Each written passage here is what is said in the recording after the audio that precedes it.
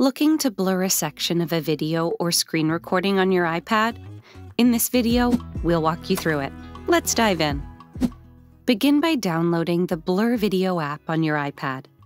Navigate to the App Store, click on the Search tab in the bottom right corner, and enter Blur Video.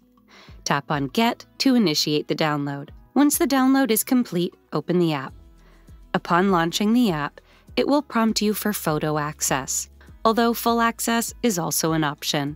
Once configured, select the video or screen recording you wish to blur. The app will open a video editor with a standard timeline.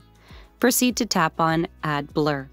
You'll be presented with two shapes for blurring a specific area, a circle and a rectangle.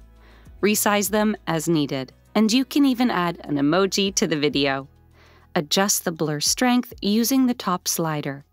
Additionally, utilize the keyframe feature to maintain the blurred effect for a specific duration.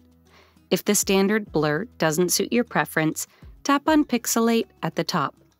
When satisfied with the result, tap on Save in the top right corner, then select the share icon and choose Save Video.